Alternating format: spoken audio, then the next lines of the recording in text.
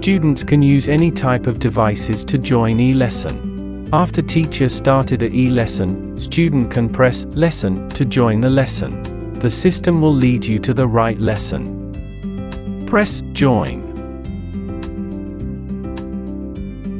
Teachers and students' screen will be synchronized, and student's answer is once submitted, teacher will receive immediately, which can enhance teacher-student interaction during lesson.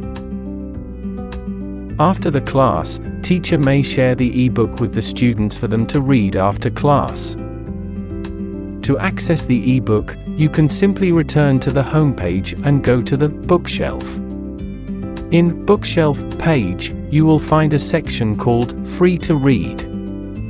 This section contains all the e-books that the teacher has shared. Simply click on the e-book you wish to read, and you will be able to access and read it at any time and from anywhere. 小星星，昨天晚上我在草地上。